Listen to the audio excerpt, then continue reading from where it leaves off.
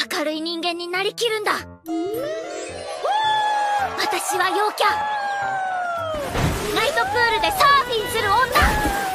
そしてクイーンオブウェイの名を我が物にする女。ウェイ一気一気バイブス上げてこー。お姉さんテキーラ追加って違う。これは明るい人じゃなくてただのパリピだ。Strap in for a roller coaster of riffs, rocking beats, most unlikely rock star you'll ever meet. When quiet meets chaos and a guitar is the only voice, prepare for an electrifying tale of music, friendships, self-discovery.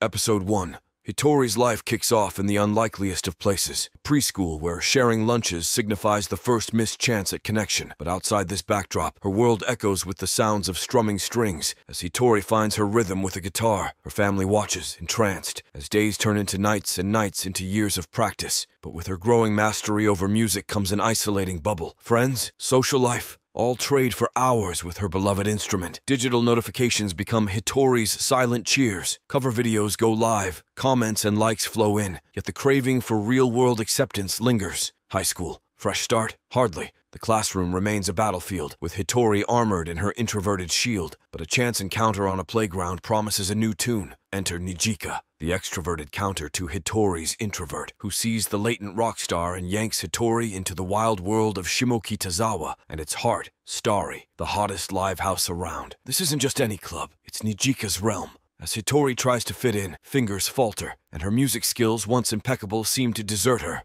The verdict? Hitori's chords are perfect. It's her communication that misses a beat. But instead of sulking, she finds a new rhythm as the hilarious Plankton Godo. With Nijika and Ryo, her unlikely bandmates, music is just one part of the equation. The real challenge? Building connections. And amidst all this chaos, Ryo throws in a twist, christening Hitori with a catchy nickname, Bocchi. With a new identity and a quirky band name, Kasoku Band, the stage sets for a performance. It's electric. The crowd, the lights, the music. It's everything Hitori has ever dreamed of and more. Yet, amidst the cheering crowd, Bocchi faces her biggest opponent, herself. But the show has to go on, and it does, with a unique instrument, a card box. Post-performance blues hit hard, and emotional Bocchi feels cornered. But Nijika and Ryo are right there, offering support, camaraderie, and as Bocchi steps out of Starry, determined to conquer her fears, every step, every bump into a stranger, and every mumbled apology is a testament to her newfound resolve. In a world where the strings of a guitar intertwine with the strings of destiny, Hitori, before we continue, take a moment to answer the question of the day. Which anime do people generally look down on that you secretly love? Comment down below for a chance to be shouted out in a future video. Episode 2.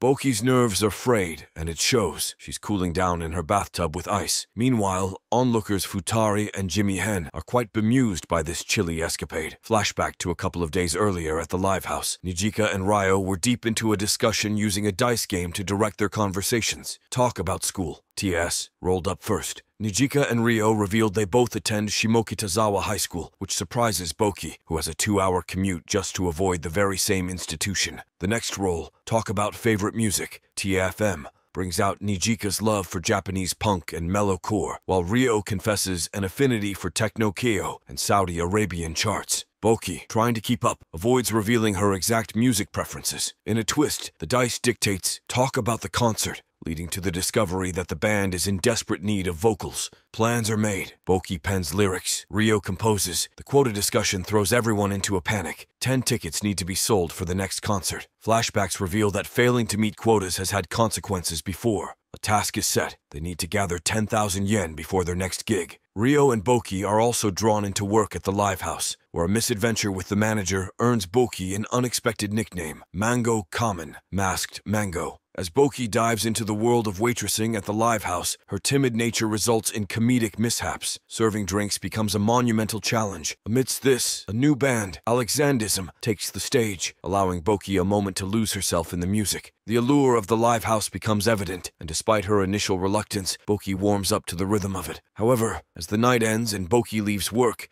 She can't help but feel the weight of the day, but the support from Nijika and Ryo reminds her that every hurdle crossed is a step taken. Back at home, despite her enthusiasm, a fever catches up to her, highlighting the toll the day has taken. Episode 3. Bocchi finds herself in a contemplative mood, remembering her part-time job at a live house and pondering over her introverted nature. After a brief stint with her guitar, she heads off to school. Upon arriving at school, Bocchi unintentionally creates a scene, displaying surprise over a classmate's capability to stream backwimps, which leads to her awkwardly failing to initiate a conversation. During lunchtime, Bocchi faces the isolating experience of eating alone. Her vision of becoming a renowned guitarist is juxtaposed against the judgmental stares from her peers. Her quiet lunchtime observance is disrupted by the noise coming from the floor above. There, she encounters Kita, whom she had met before. Their exchange turns humorous, with both trying to beatbox. Shifting gears, Bocchi showcases her musical talent with the song Double Dark Past Bocchi acoustic version. Kita, impressed, engages with Bocchi. However, their conversation reveals Kita's inability to play the guitar, leading to a heartwarming moment where Bocchi offers to teach her. As the school day winds down, Bocchi gets a message from Nijika about procuring energy drinks. A rendezvous at Shimokitazawa Station reveals Kita's past association with a band and her reluctance to return to the live house. Nijika's playful ambush of Kita, humorously nicknaming her the runaway guitarist, lightens the mood, but it becomes clear that Kita's relationship with her past band, Kasoku Band, has some unresolved issues, where Kita, donning a maid outfit, joins Bocchi and Nijika in working there. The workplace shenanigans are aplenty, from Bocchi's struggle with serving drinks to Nijika. Amidst these moments, Bocchi's desire to be part of a band and achieve popularity comes to the forefront, particularly after watching a band member on TV. Kita's aspirations become evident too. She's keen on joining the Kasoku Band and getting closer to Ryo-senpai, but personal obstacles stand in her way, causing concern for Bocchi. Post-work, a series of misunderstandings and revelations unfold. Bocchi finds out about Kita's past involvement with the band, how she fled before a significant concert, and her strong admiration for Ryo. In a turn of events, Nijika persuades Bocchi to teach Kita to play the guitar, fostering a chance for Kita to join Kasoku Band. Episode 4.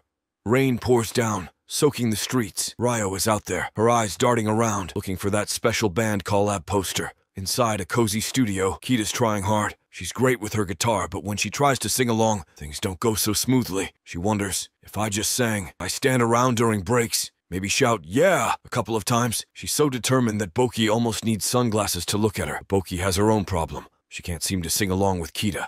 Their voices just don't match. Ryo hears about a new way to play the guitar. It's different. It's cool. But Kita? She wants to stick to what she knows. Nijika has a plan. She's meeting the rest of Kasoku Band at a place where bands play live music. Kita and Bocchi are really excited. They can't stop clapping. Ryo's not sure why. Nijika has a big question for everyone. How can we act more like a real band? Bocchi thinks about it. Maybe Kita should take a break from playing so much. Suddenly, Nijika starts copying a makeup trick Kita talked about, making everyone laugh. The group then chats about the band's special items they're selling, colorful cable ties. Ryo's got the prices sorted out, and Kita teases her about them being cheap. Then Kita gets a fun idea. She'll start an Isosta page and post stuff about the band. Nijika reminds them of something important. They need to write a song. Ryo's job? Make the music. Bocchi? She has to come up with words. This is new for Bocchi, and she feels a bit lost. A week goes by. Bocchi is stuck. Instead of words, she's just scribbling in her notebook. She does find an old book from school with some of her old song ideas, but she's not sure about them.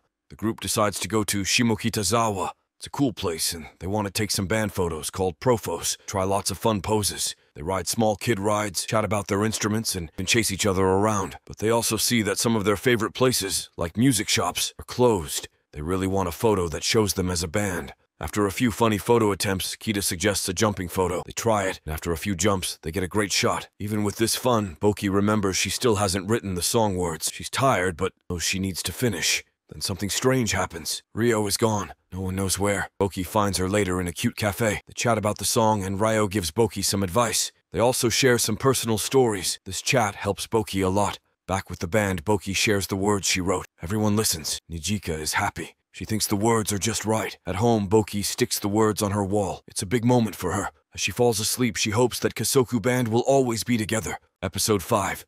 Today is payday. Everyone is cheering. Bocchi pulls out her money, 10,000 yen. She thinks about how to spend it. Nijika has a different plan. She wants to save the money for their concert. They all listen to a song called A Farewell to Yukichi. Nijika says sorry to Bocchi and Kita for something. Suddenly, Ryo points at Bocchi's cheek with a drumstick. Everyone laughs. Kita and Nijika chat. Making an album costs a lot. Nijika wants to sell them at concerts and even shoot a music video. Kita thinks she might need a summer job to pay for it. Maybe Nijika could work at a beach house. Bocchi is surprised and looks at a website called Ushushi Finance. Ryo talks to her, and Bocchi lets Ryo borrow her guitar. Ryo writes a song. When Nijika and Kita hear it, they like it a lot. Ryo pats Bocchi's chin and thanks her for the good lyrics. Nijika has news. She wants their band to play a concert next month, but the manager says no. There was a bad concert last May, and the manager doesn't want that again. Nijika is mad and leaves. Ryo shows her a funny picture of Nijika sleeping with stuffed animals. Kita and Ryo try to find Nijika and make sure she's okay. At a food truck, Nijika gets a juice. Kita asks her about the bad concert from last time. Bocchi comes, looking tired. She says they should audition if they want to play at the live house. Kita remembers hearing Bocchi sing at school before. They all want to go back to the live house, but Bocchi needs to go somewhere else. At Shuka High School, Kita and Bocchi practice the guitar. Kita helps Bocchi get better and believes in her. They both want to do well at the audition. Later, the band practices more. They want to show they are a good band. Kita hurts her finger, and Ryo tries to help. Nijika drums at home while cooking. Everyone is tired but excited for the audition. By a vending machine, Nijika scares Bocchi, and they get drinks. They talk about their dreams. Nijika has a special dream but doesn't share it yet. On audition day, Kasoku Band plays a song called Guitar, Solitude, and the Blue Planet. They want to impress the manager. After they play, the manager says they were good but had some mistakes. Still, they pass the audition. Everyone is happy, especially Bocchi. Kita even hugs her so tight Bocchi almost gets sick. Later, Kita wants to take a band photo. Bocchi cleans the floor first. The manager watches her. Then, Pennsylvania. San tells the manager she liked the band from the start. The manager smiles. The band is excited. They have to sell 15 tickets for their concert, but only 5 are left. Bocchi jokes that her family and even her dog might buy them. Everyone laughs and feels hopeful for the future. Episode 6.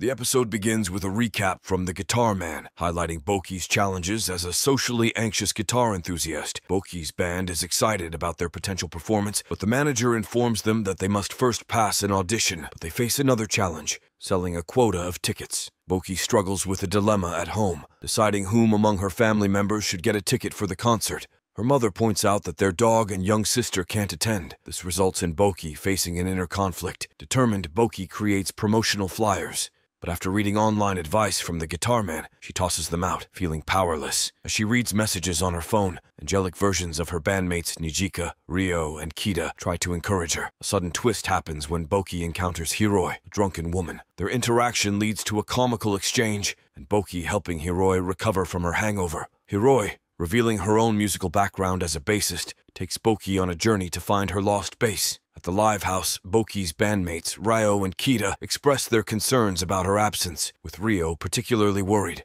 Hiroi finally introduces Bocchi to the concept of street concerts as an effective way to sell their tickets. The two put up a performance, and though it starts rocky, with Bocchi's nerves almost getting the best of her, they eventually win over the audience. The episode has some humorous moments, including Hiroi's continued drinking and the police intervening in their performance. Bocchi has sold almost all of her tickets. Hiroi, in a gesture of kindness, buys the last one. However, instead of giving Bocchi the money, she takes it as train fare, adding some comedic relief. They conclude with a hopeful Bocchi, fireworks in the background, and her renewed determination for the upcoming concert. Episode 7.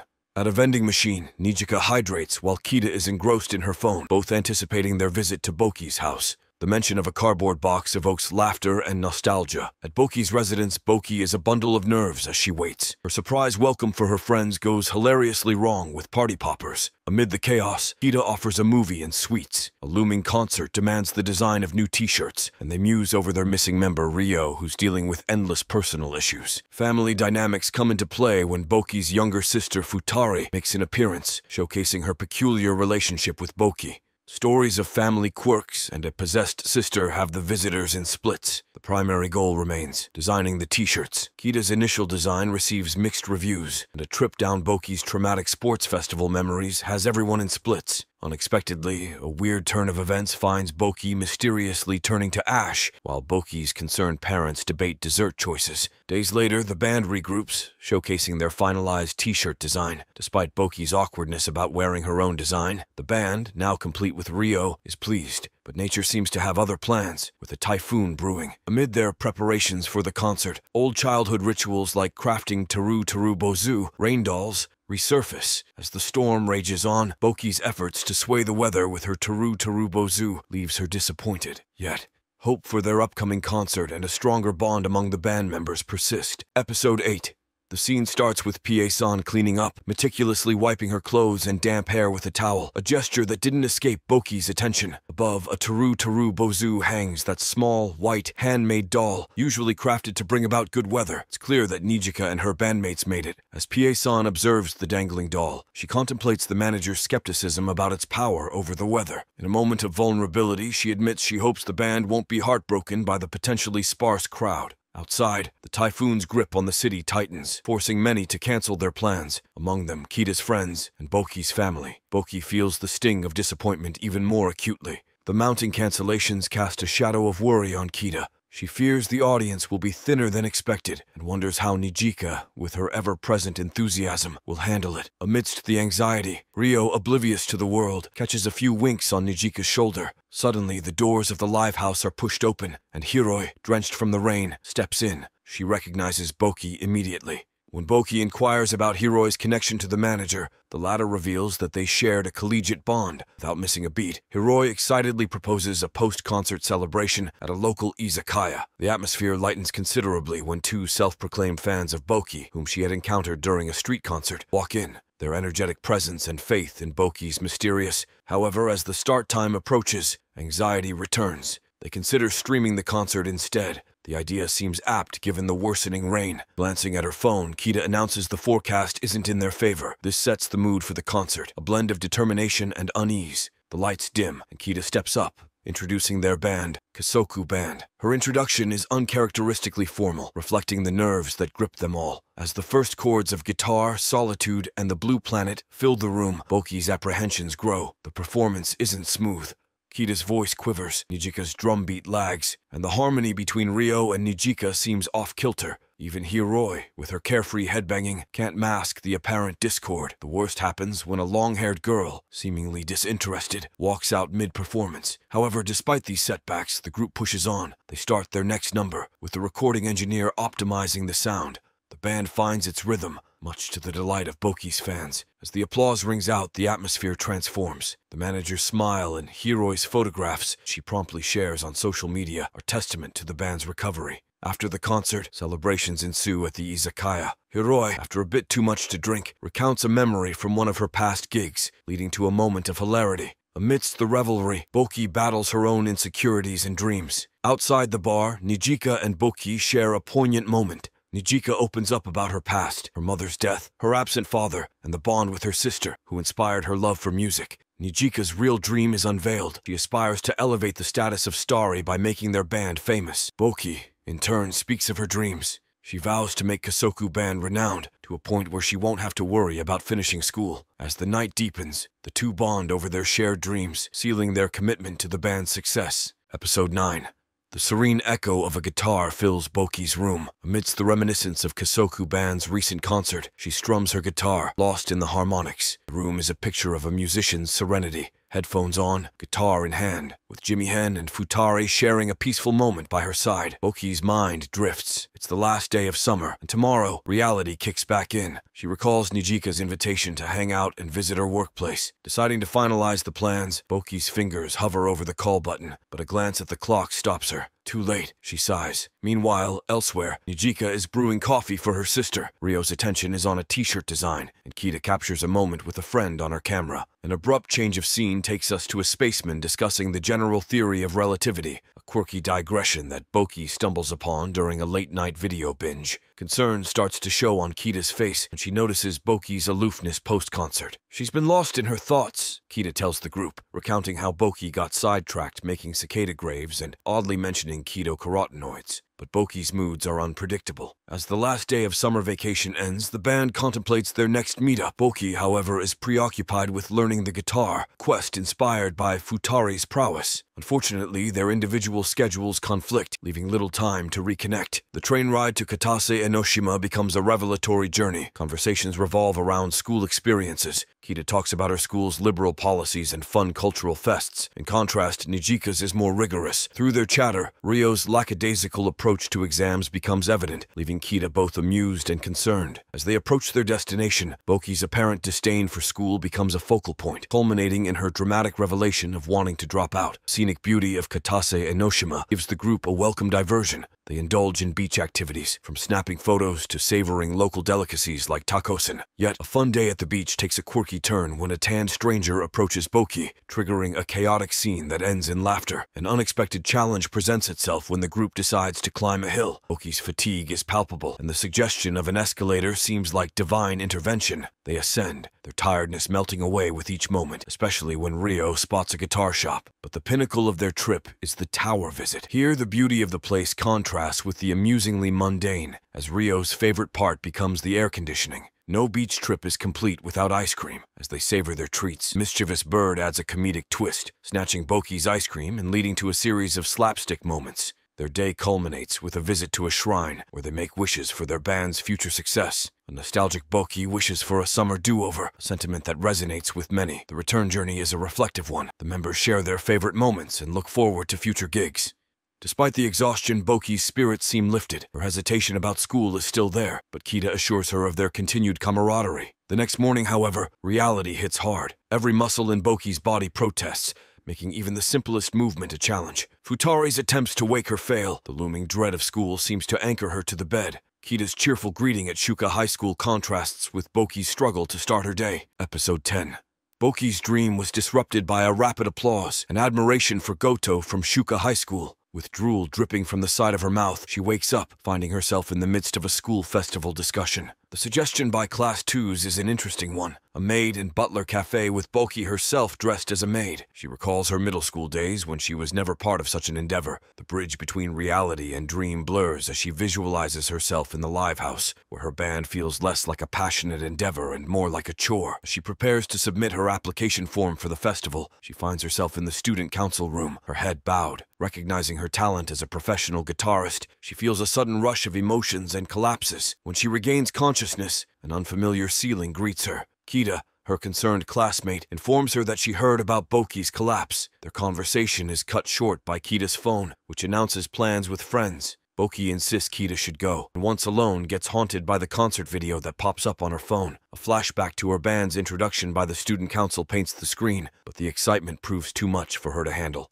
She collapses yet again, tossing her application form aside. Back in the live house, Seika, another member, notices Bocchi's distant demeanor. The ambience takes a nostalgic turn when they reminisce about past performances, especially Nijika's time in middle school. It's here where a revelation is made. Nijika never performed with Ryo during any school festival. The memories of a particular event where Ryo played unconventional songs which weren't well received by the audience still haunt Bocchi. Night finds Bocchi in contemplation at home. The next day at school, she's distracted by thoughts of her band and live house performances. When Kita calls, she's taken aback to learn about Bocchi's potential participation in the Culture Festival performance. At the live house, a string of events unfold with Hiroi offering Bocchi tickets and the revelation of Hiroi's past with her band, Sick Hack. There's a thrilling segment at Shinjuku's Live House Vault, where Bocchi is introduced to the vibrant world of live concerts and meets the iconic Jinjiro Yoshida. Post-concert, Hiroi shares her transformation from a gloomy high schooler to a spirited rock musician with Bocchi.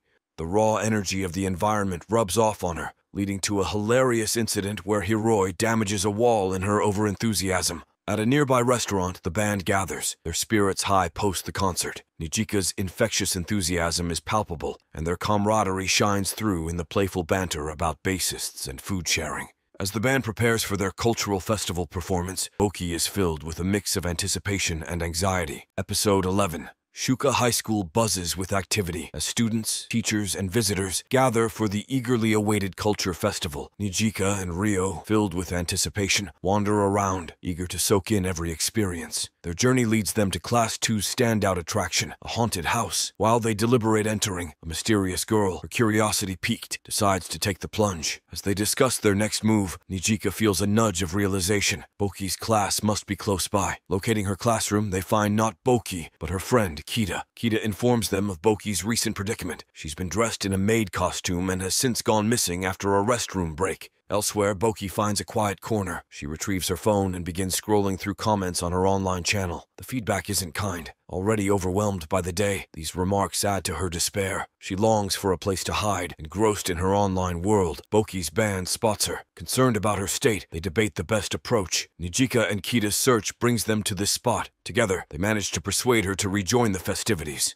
With Bocchi back in the fold, the friends decide to dive headfirst into the festival's offerings. They venture into the haunted house, eliciting a mix of reactions. Ryo remains stoic, while Nijika and Kita jump at every opportunity. Bocchi feels a blend of exhilaration and apprehension. Their adventure continues as they treat themselves to handmade crepes, and Ryo showcases her impeccable shooting skills at a gallery. The day's twilight finds the group at a maid cafe. Bocchi, clad in her maid attire, does her best to cater to customers. It soon becomes a comedic scene when they realize that the omoris, despite its fancy names, is uniformly the same. Kita even tries on a maid costume. As the day turns to evening, their focus shifts to the concert scheduled for the next day. They head to the gymnasium for practice. Here, Bocchi shares the story behind her old guitar, a memento from her father. The group then brainstorm their emceeing strategy for the upcoming performance. Night descends, and everyone prepares in their unique ways. Nijika reviews the schedule. Seika chills with some TV. Kita refines her makeup skills, and Ryo immerses herself in music. The next day, excitement fills the air. Bocchi, with a mixture of hope and anxiety, wonders about a record producer being among the audience. But in a twist, it's the infamous guitar man who's present. As concert time draws near, Kita takes the reins, guiding everyone through calming breathing exercises. Nijika initiates a morale-boosting group huddle. Soon, it's showtime. With an enthusiastic cheer from the audience, Kasoku Band claims the stage. Introductions echo, and soon, the first notes of their song reverberate through the gymnasium. The atmosphere electrifies. This culture festival is, without doubt, a day they'll never forget. Episode 12. The stage is set at Shuka High School, and as Kasoku Band takes their positions, Nijika uses a stick to catch the audience's attention. The first song begins with Kita's rhythmic clapping. Bocchi's father, ever the supportive parent, records the concert, ensuring that this moment will never be forgotten. Amidst the sea of people, Seika finds herself in a delicate situation, holding on to Hiroi. Other students cheer and clap in rhythm, drawn into the musical trance. Bocchi, despite the pressure, radiates happiness, and the scene occasionally shifts to familiar places. The rooftop, the library, and Bocchi's classroom. Places filled with memories for her. With the band pausing momentarily, Kita introduces their song,